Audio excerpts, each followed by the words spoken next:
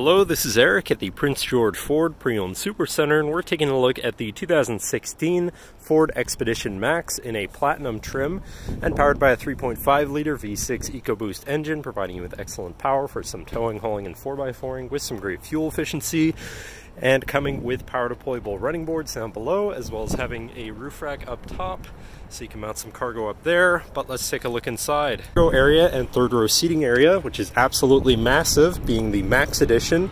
And of course, all the seats can be folded flat for a ton of cargo room. Otherwise, you have seating for 8 in total with a full leather interior. They get their own cup holders in the third row. And you have this sort of modular cargo system that can be configured with shelves or whatever you need for more storage. And you have power buttons for your rear seats, and this closes again with another simple press of a button. Then looking into the second row, where you have seating for 3 comfortably with 2 cup holders in the middle, as well as rear media controls, 12-volt power outlet, 110-volt power outlet, rear climate controls, and heated second row seats.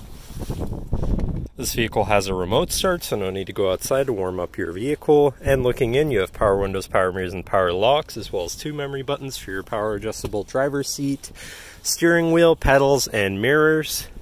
Now, sitting in the vehicle with it running, you can see it's sitting at 142,638 kilometers.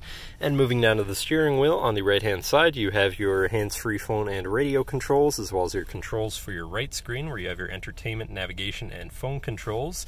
And moving on to the left, where you have your cruise controls, as well as your controls for your left screen, where you can access your RPMs and oil temperature, your gauges, oil life, distance to empty, digital speedometer, and then you can also go into your trip and fuel, towing information, off-road status, and settings for your screen and some other features around your vehicle. But then moving on to your center, your infotainment screen, which is radio, Sirius, CD, and Bluetooth capable, so you have some options there. You have your digital climate controls with dual zone front climate, Bluetooth phone controls, navigation, so you hopefully won't get lost, whatever apps you may have installed, settings for your screen, and some other features around your vehicle. And shifting into reverse, you have a backup camera so you can see where you're going. Moving down, you have your hazards and your physical media controls, as well as your physical climate controls, again with dual zone front climate, but also heated and air conditioned front seats. To the left, you have your 4x4 controls with 4 auto, trailer brake controller, traction control shut-off, hill descent assist, and hatch release. And on the right, you have a 12-volt with a little cubby above it.